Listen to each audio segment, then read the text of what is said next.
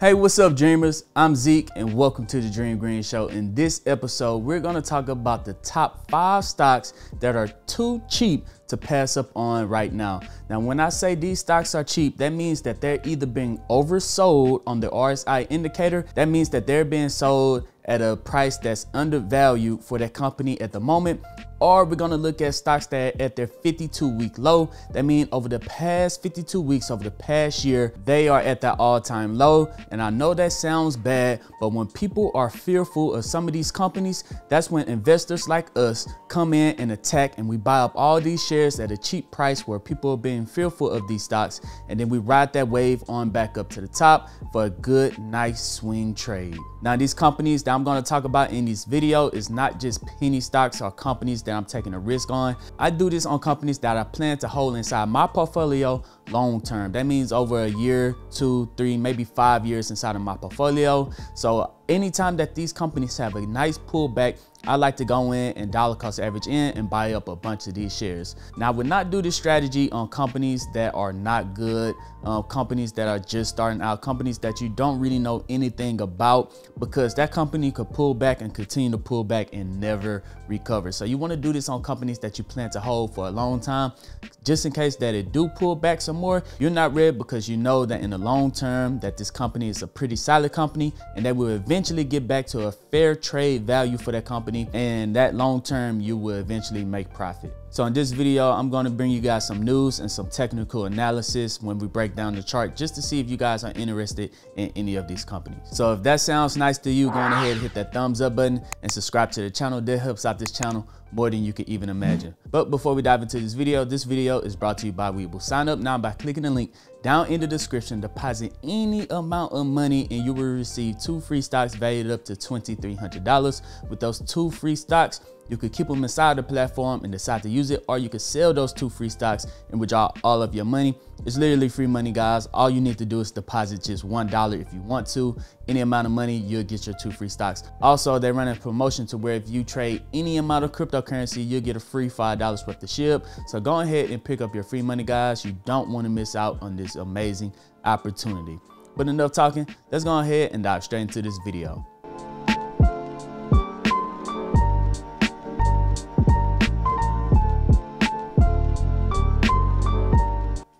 Welcome back, dreamers. Here we are on ChargePoint over on Webull. Right now, ChargePoint is at $20.20.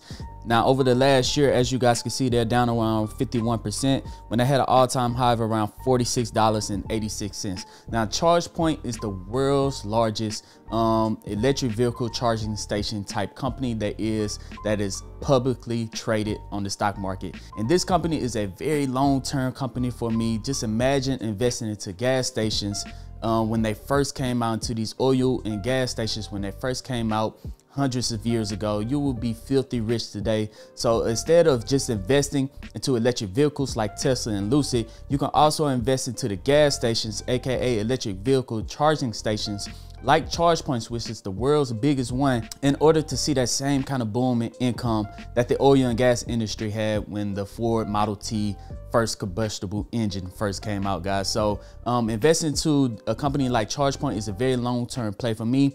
Them pulling back over the last year or so has not scared me at all, because I plan to hold this company over the next 5 to 10 years or so, especially with the infrastructure bill that's getting passed now. Now, ChargePoint just had an earnings report, so let's pull up the news and the technical analysis on ChargePoint to give you guys a better look on this company completely being oversold right there on the RSI on the year. It is at the bottom, as you guys can see, and that's a perfect time for me to get in and scoop up a couple of more shares of ChargePoint. All right, now here we are on the news article for ChargePoint. They just had the earnings report. They showed that they had a quarterly loss for Q3 of $69.4 million, but they did have a revenue of $65 million in Q3. ChargePoint did pull back after earnings report because they did not meet expectations. But as of October 31st, they have around 163,000 charging stations across the world, with about 45,000 of them being in Europe. Now, the big thing about ChargePoints is that investors are pretty much waiting for the Build Back Better infrastructure bill. This is the infrastructure bill that we've been talking about. They've been waiting for that to pass in order to really heavily invest into ChargePoint. But ChargePoint actually said right here that ChargePoint CEO mentions that the Build Back Better bill does not address the primary use of case of charging. He doesn't mind the government support, but it says it takes a long time to go from policy to implementation. So pretty much he's saying that having help from the government will be nice, but we don't really need it to grow this company. And that is something that I like to hear. It's a very long-term play for me. It's a long-term play for them. And I really see this being a successful company in the future. Now, if we go and pull up ChargePoint on TradingView right here, we've been tracking this a long time over in the Discord. Once it had broke this downtrend line right here, I sent the signal to the Discord saying that, hey, it might be time to go ahead and buy. It's in our buy zone. It just broke a downtrend and it has shot all the way up for a good, nice option play. And as you guys can see, the earnings report had absolutely nothing to do with this pullback at all.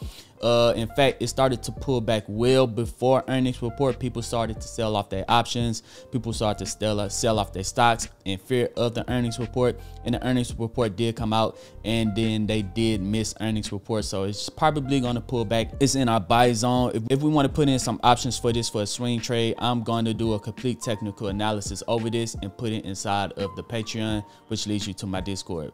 So if you guys do want to join the Patreon, I am going to leave a link down in the comment section over there. They'll take you to the Discord where we post technical analysis, options, cryptocurrencies, and different other strategies that we use every single week in order to grow our accounts. It's an amazing community over there. If you want to join that community, it's just $12 a month.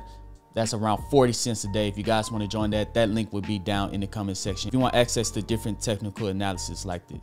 The second one is GPS, aka Gap. Now Gap has shot up ever since Kanye West has announced that he's going to be working with Gap and releasing his clothes over there with a partnership with them as a creative director with Gap. Now it's shot all the way up. He released his bubble jacket, he released his clothes over there, and the company seemed to be doing well, and it has been pulling back ever since around June. It's been pulling back to where it's all the way now near our all-time low at $16.95, when Gap at one point was all the way up to $36.33. Now this could be a nice easy swing trade. Let's get into the news to find out why Gap has been pulling back and if this will be a smart play for us in the future. Okay, so here we are on one of the news articles.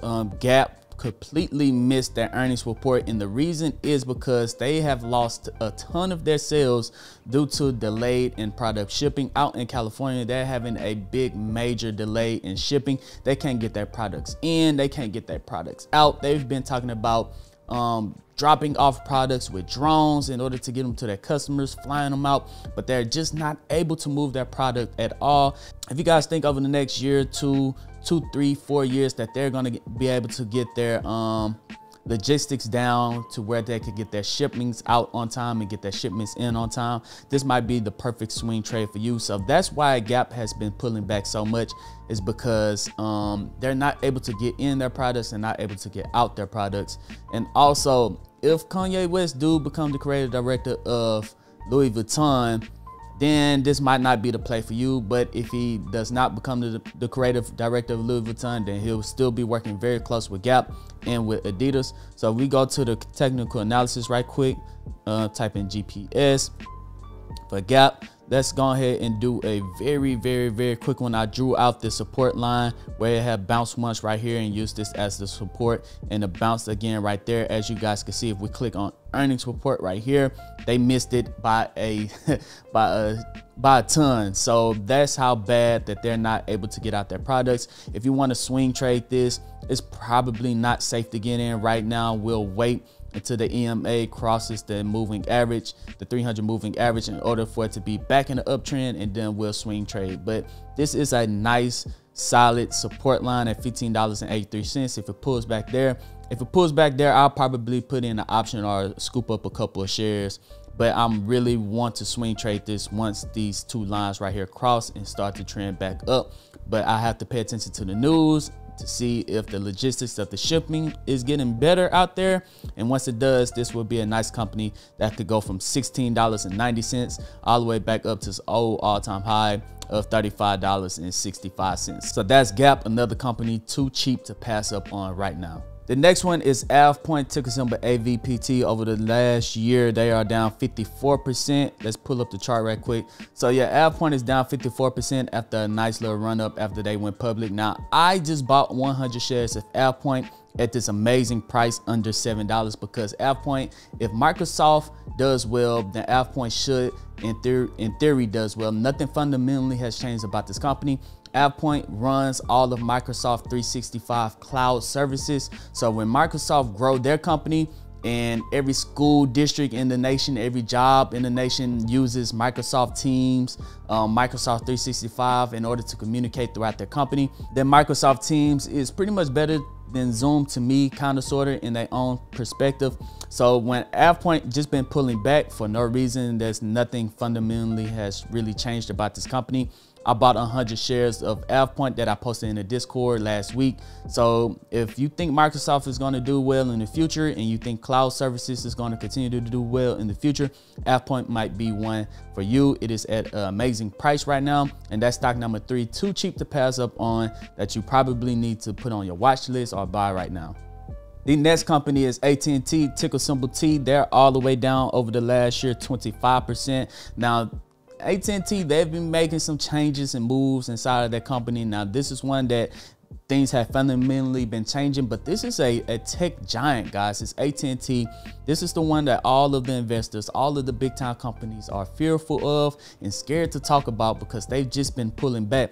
But while the price is low, AT&T has historically been shown that pretty much have a pretty high dividend. And if we could get in at an amazing price at $22.84 while it's pulling back, then this might be the company that we could swing trade on up to the top. Now, I'm not gonna lie, over the last 5 years, AT&T is down, but if you're thinking super long term, if you think they can recover all the way from $22.84 to around maybe $40, you would nearly double your money. It's not a extreme that they could go back up to $40, but AT&T is not going anywhere. They have so much money. They pay out their investors in form of dividends. That's why dividend investors love investing into AT&T. But this is one that you do have to pay close attention on. They are undervalued right now. The RSI, as you guys can see, is well under the 30. So when the RSI is oversold like that, then that's usually a good time to get in and pick up a couple of shares while the company is undervalued. So AT&T is company number 4 that's undervalued that you might need to put on your watch list, or you could pick up a couple of shares right now. Now, the last company is Activision, ticker symbol ATVI. This is a company that I use all the time. I play a ton of video games, and Activision is a video game type company that's probably going to get inside the metaverse very soon or making their own NFTs for their video games.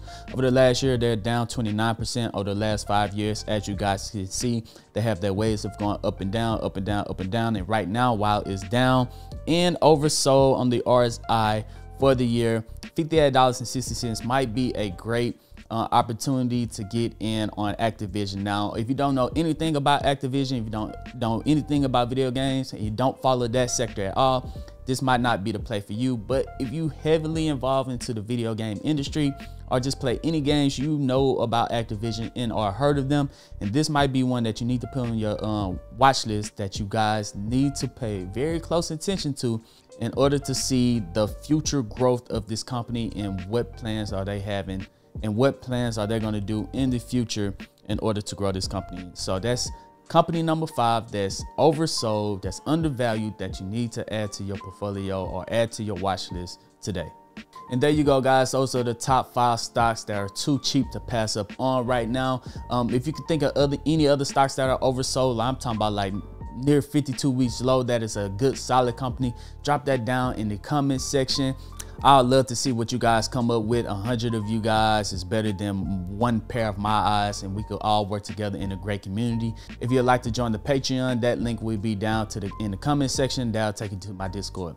But don't forget to pick up your 2 free stocks with Webull by clicking the link down in the description. Sign up, deposit any amount of money, guys. Don't pass up on free money.